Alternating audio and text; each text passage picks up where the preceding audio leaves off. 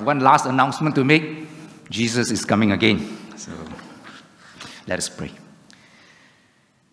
Our Father in heaven, we thank you this morning that we have this great privilege to come before you to worship you. And we can do so because of the Lord Jesus, his work on the cross for us, his death, his resurrection. And now, Lord, as we consider his coming again, we just want to pray, Lord, for your presence and Holy Spirit, that you would use me as your mouthpiece to share to your people what your coming is all about and what we should do. How do you respond? So use me, Holy Spirit, for your glory and honor, Lord Jesus. Give you thanks in Jesus' name. Amen. Right. 45 years ago, I sang in a gospel campaign choir. Those of you who are in the 50s, 60s will remember those time when young people would stand up in a group to sing in a choir. And what the song was, Jesus is coming again. How many of you know this hymn? Yes? No? Oh dear. I sang it with vigor because the words were so, exciting. Marvelous message we bring, glorious carol we sing, wonderful word of the King, Jesus is coming again. Coming again, coming again. No? Okay. Yeah. Maybe morning, maybe noon, maybe evening, maybe soon. Coming again, coming again. Oh, what a wonderful day it will be. Jesus is coming again. I sang it at that age, 15 years old. Okay, you enjoy the choir, but don't really understand what the coming of Jesus means. And today I confess that this teaching, this doctrine rates very low in my life. It's a low priority because I think, we don't take it so seriously compared to how we were anticipating the new government announcement. Yeah, everybody was all worked up for the past 4 days. Jesus is coming again. The new government is coming. So we have to also anticipate his coming. But I thank the Lord that he has helped me to understand, helped me to grasp the meaning of his coming. So this morning, I hope to rejuvenate your interest, the importance, the fundamentals of why Jesus has to come, both to the church and personally. Okay, so let me start with a quiz, right? I don't profess to know everything, but what I know, let me impart this to you and let's test your knowledge a bit about Christ's second coming. Right.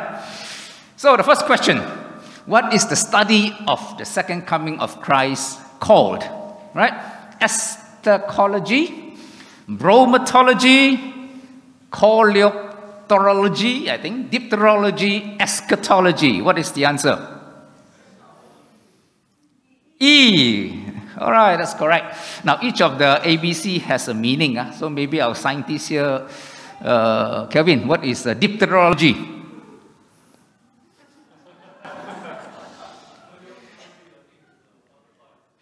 Dipterology is the study of flies. Coleopterology, study of beetles. And bromatology is the study of food. And eschatology, A, is the study of crayfish or udang galala. But this morning, we are studying, or rather we are looking at the subject of eschatology, the second coming of Christ. Next question. How many events were foretold in the Bible? A, 258, 310, 565, 735, 833. What's your answer? Wild guess. 735 is correct. I'm sorry, I don't have a Kit Kat for you. Excellent, Hazel.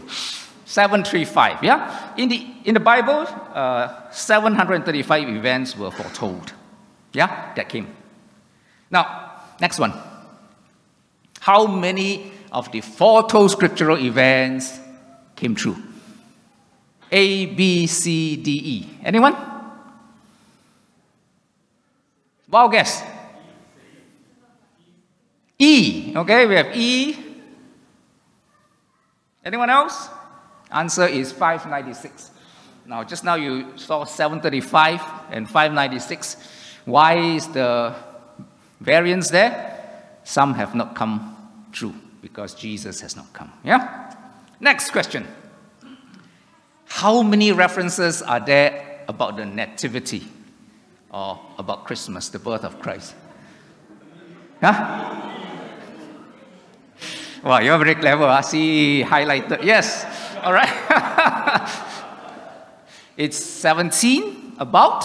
Okay. I looked through, I think 17, but lebih kurang.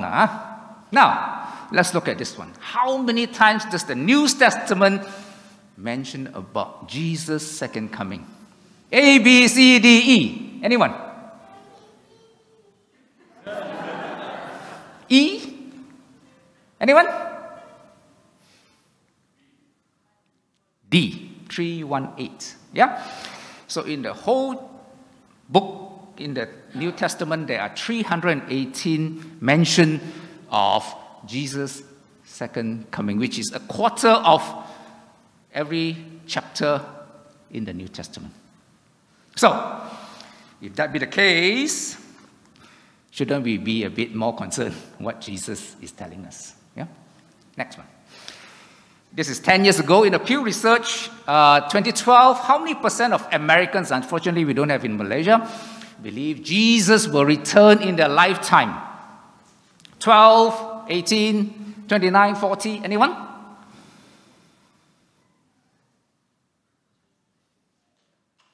%, 10 years ago.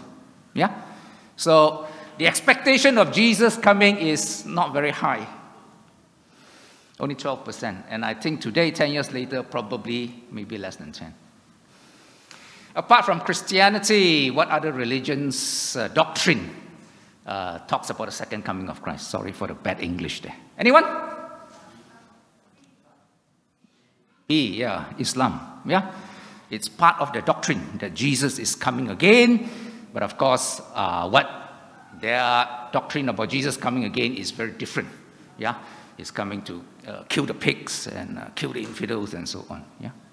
So that is... in the same Pew Research, this one here,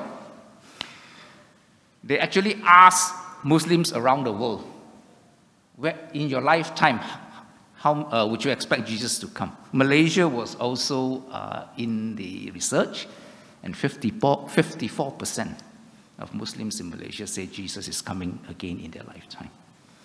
So what about us this morning? What about us? So when I took on this topic,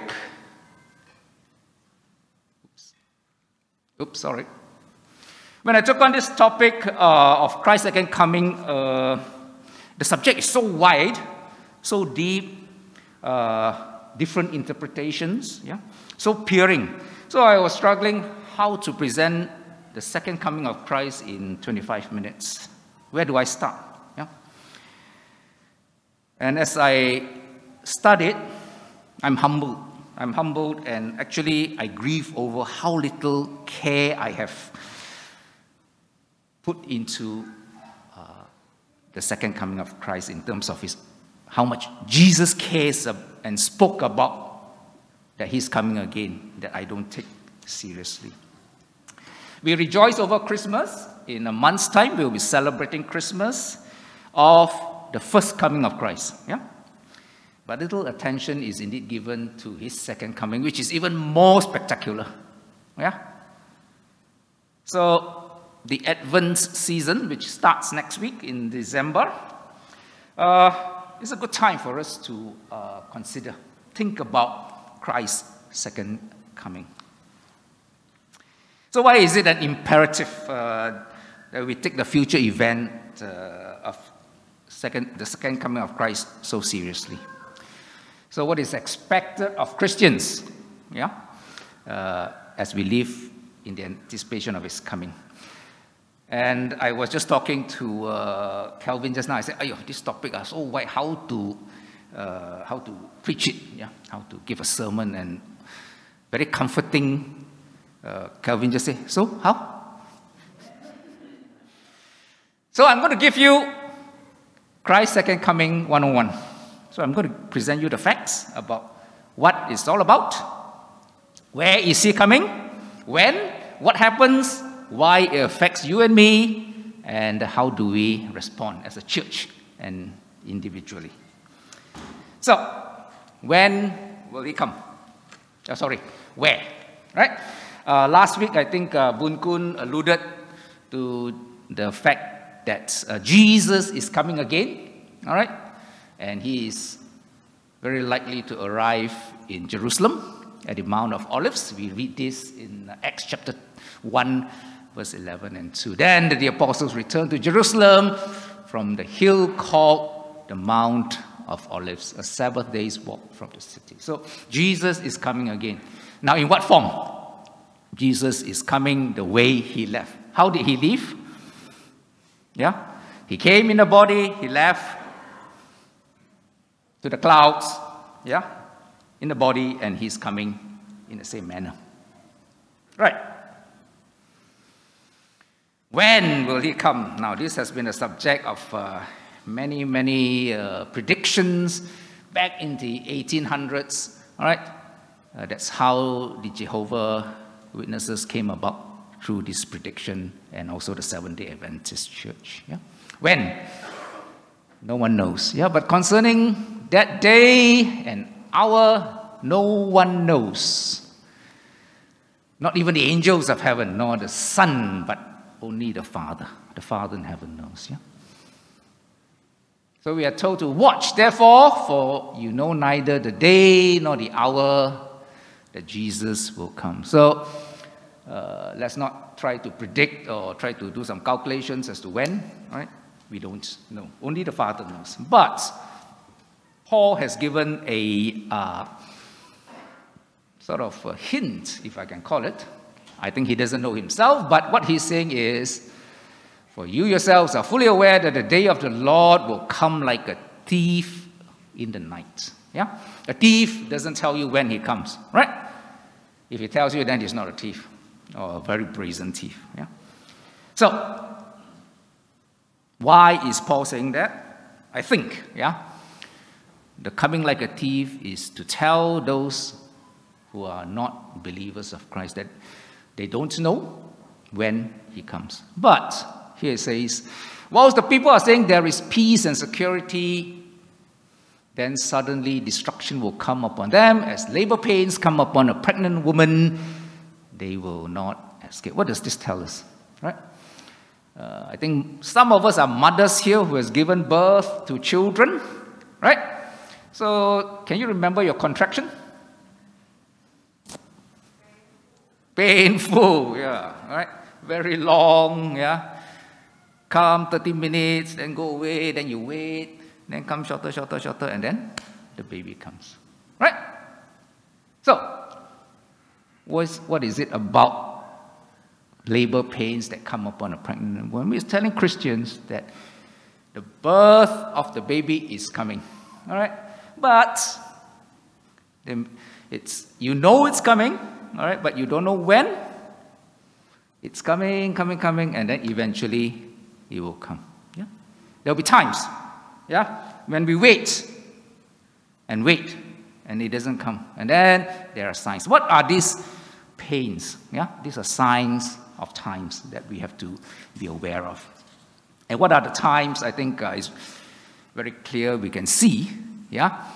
Although ultimately it's only when the Antichrist comes, then that will be the time. But now we can actually see, yeah, the seeds of the Antichrist coming. We see evil, yeah, we see a lot of things that we can't imagine, yeah, it's coming. So be aware, all right, that Jesus is coming. Paul has told us these are the signs, and it will suddenly come, and we will not escape Jesus coming. Right. What happens when he comes? 1 Thessalonians 4, I think very reference verse, we will meet him again. Yeah, the dead will rise, and those of us who are still around, we will be taken up, caught up, and meet him in the air. So this is what is said in 1 Thessalonians 4. Now, this is what they call the rapture. Again, I would say that there's a fair bit of controversies, or depends on which school you believe. There's the rapture, the pre-tribulation, the pre-war, and then post-rapture. All right, so these are all the different views about the rapture. But for us, I think what is important is, let us look at the fundamentals. We need to have that firm belief that Jesus is coming. And how it's going to be, we will know. Yeah? But let us hold fast to this confession that Jesus is coming again. And we will meet him. All right? We will be given a new body, a sinless, no blemish body, to meet the Lord Jesus. The dead will also rise again and be given a new body. Of course, the big question is, why does he need to come again? He already came, he died on the cross, forgave our sins, yeah? But why does he need to come again? All right, we read in the Bible many promises, and these are the promises. Salvation for those who are waiting for him. Right?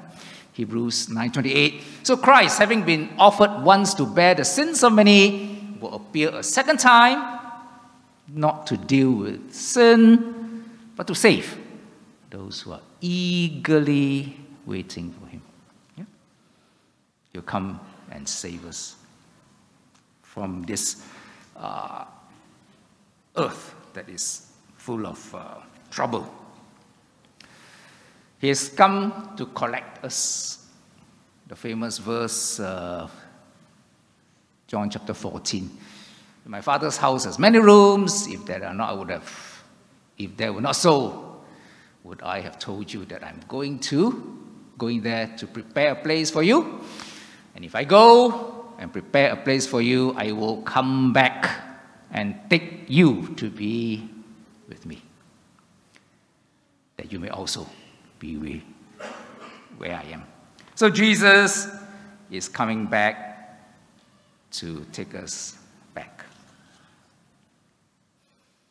He's also coming to judge the world. Yeah? For we must all appear before the judgment seat of Christ. So each may be recompensed for his deeds in the body according to what he has done, whether good or bad. 2 Corinthians 5:10. So Jesus is coming back to judge us. Paul says, now there is in store for me a crown of righteousness which the Lord, the righteous judge, will award me on that day. Not only for me, only to me, but also to those who have longed for his appearing. Yeah? The judge will give us the crown. Yeah? Number 4, to defeat Satan. Finally, yeah, this you can read in Revelation chapter 20.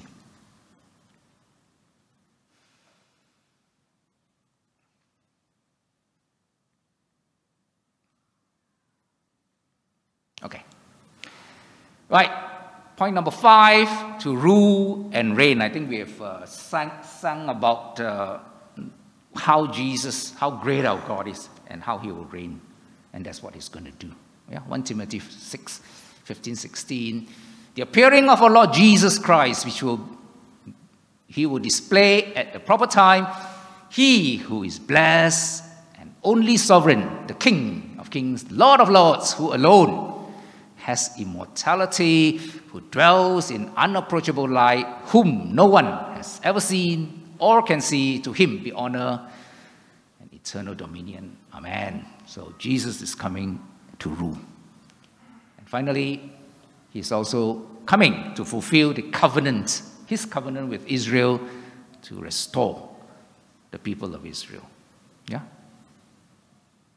And this is my covenant with them when I take away their sins. Jesus is coming as their Messiah Right now, the Israelis don't believe, the Jews don't believe that Jesus is the Messiah. And when he comes, he will tell them, show to them that indeed he's the Messiah. So how does it affect us?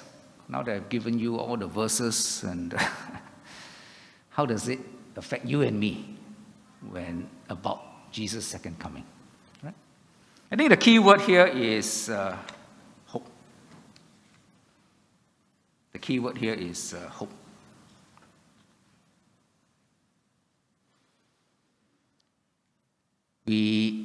Over the past week, I think we were all hoping, right? That a new government will be formed and a preferred candidate is appointed as the PM. Isn't that your hope? Yes? No? Yeah, I think we all hope for that. And we human beings, have to have a hope for something good to come. And this very hope that we have, that Jesus is coming again, gives us this assurance. Yeah? Hope helps us to look at a new future where there is perfect justice and righteousness. Yeah? I was just talking to Chopa just now. We said, yeah, okay, this government may not be the best, but I think, okay lah, we can accept lah. But the future government that is coming, where Jesus is Lord and King, there will be perfect justice and perfect righteousness. And this gives us hope. Our faith and hope needs an anchor. All right? Just as I think last week, our hope was anchored on one particular person, that he will be the PM. As Christians, as believers seated here this morning, the hope in Jesus coming again, yeah, to restore order to this broken world should be our main aim, yeah, main thought. That yes, yeah, the world is broken, but we have Jesus who's coming again. A new body free of sin and sickness. David Paulson says that when Jesus comes, everybody will receive a body of 33 years old. Yeah. So who is 33 here? Maybe Ching Jin is about 33. Look at him, strong and healthy there. So we have a new body, strong, free of sickness and free of blemish. So, how does it affect you and me? Hope. We hope. We have this hope, firm hope that the Lord Jesus will come and take us to be with him and live with him forevermore. So, how should we be ready for his return? As a church, in its body life and individually, how then are we to live our lives? The passage for this morning is from 2 Peter. So then, dear friends, since you are looking forward to this, are we looking forward to this? Make every effort to be found spotless, blameless, and at peace with him. This is Peter's call. Yeah? If we do anticipate and believe that Jesus is coming again, then we need to be found spotless, blameless, and be at peace with him. So, how should we respond? As a church, as members of Bangsar Gospel Center, remain in faithful service. Gather together to worship and praise. This is what we are doing. Continue to do that faithfully. Tim just mentioned just now. Prayer. Faithful in our service of prayer. Encourage one another in their faith. In your pastoral group or as we come together. Encourage one another on. You know, human beings are human beings. We need to be pushed on. We need to be encouraged to live So let's encourage one another in our faith. Use your resources, your talents, your gifts for the Lord's kingdom. Yeah?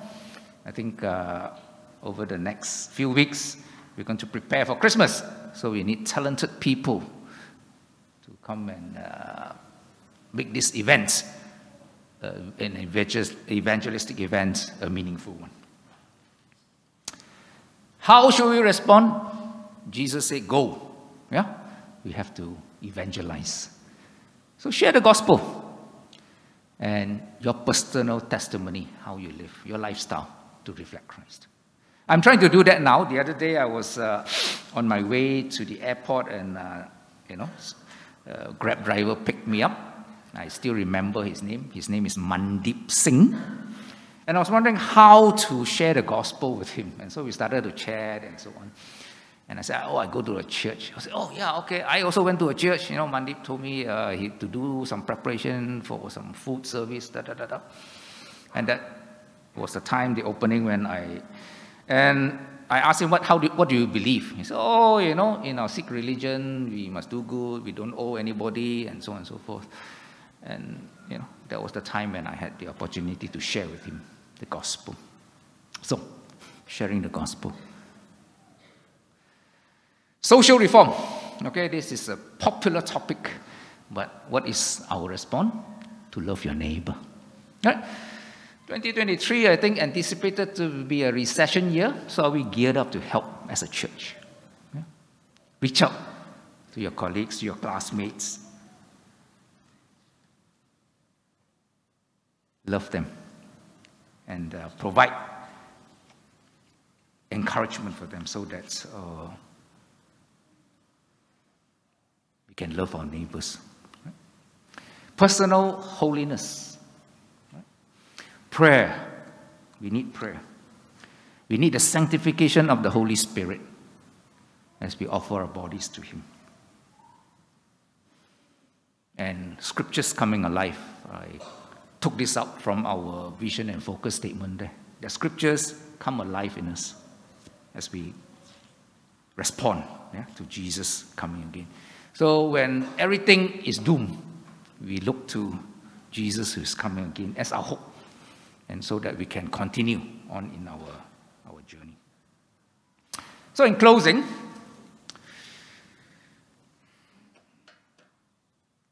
we are reminded that Christ is coming again, and He will surely come.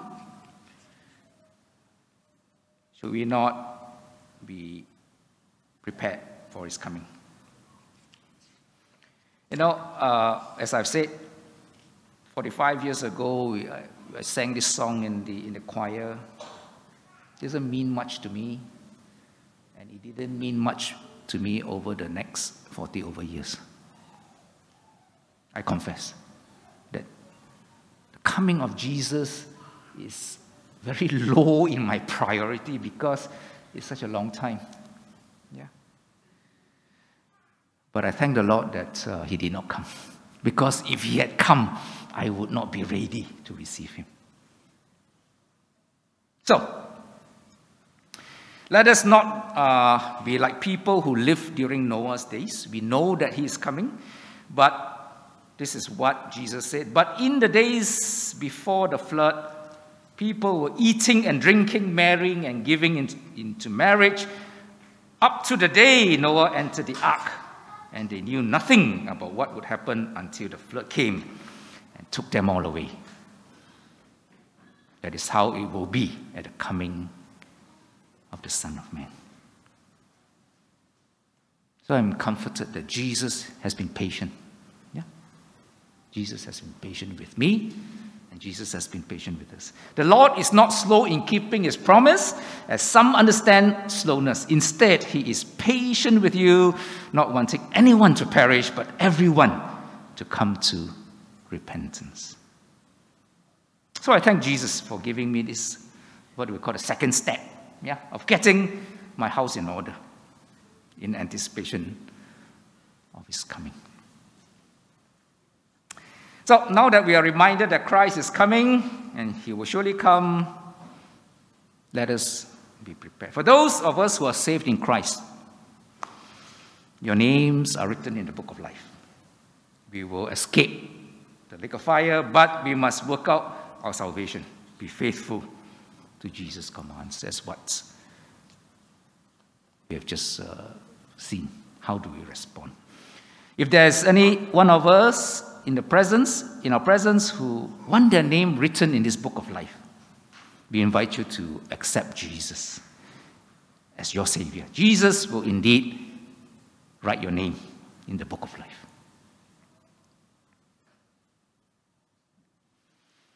This is the second to last verses of the Bible, Revelation chapter 22.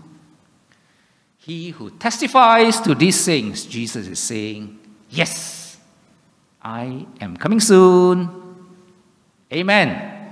Come, Lord Jesus.